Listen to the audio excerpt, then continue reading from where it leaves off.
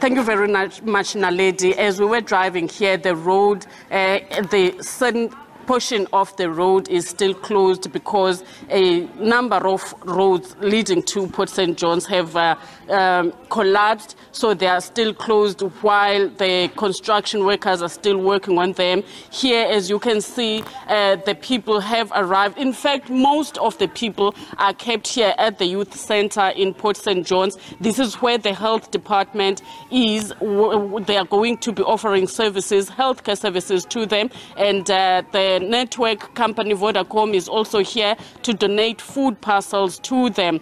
And the MEC has not yet arrived, but we hear that the health department has been here for the past 3 days offering services to them. But with me now is the spokesperson for the health department, Mr. Mkhululi Ndamase, who will be telling us more about today's logistics. Mr. Ndamase, thank you very much. What kind of health services are you offering to these people? Thank you, Fundiswa, and thank you for the opportunity. The MEC decided to come to Port St. John's because you remember that this area was hit by the recent disaster which affected a number of people.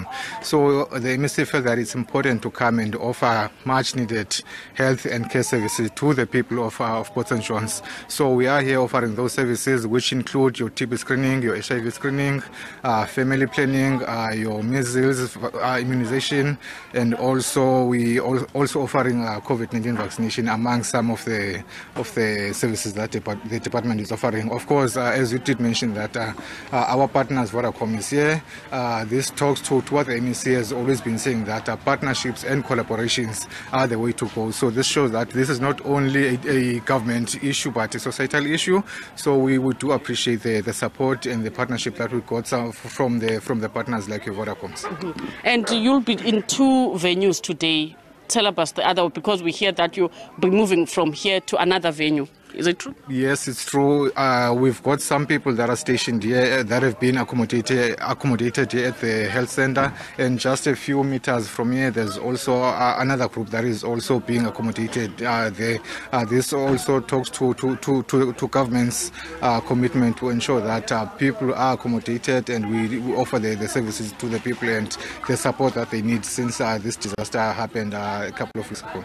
Also, for the past 3 days, how can you describe it? Has the people been coming to get those services?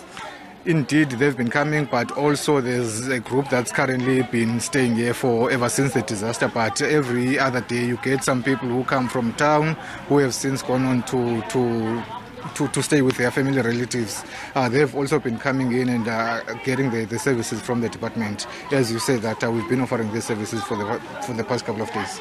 Thank you very much. Mkhululi Ndamase, the spokesperson for the Eastern Cape Department of Health. And we've been told that as well they are also social workers who have been assisting the affected people and residents of the area with the services from social development. We are waiting for the MEC so that we can speak to them as to how many areas will she be visiting, because we hear that there are hundreds of people who have been affected by the floods here in Port St. John's. Naledi.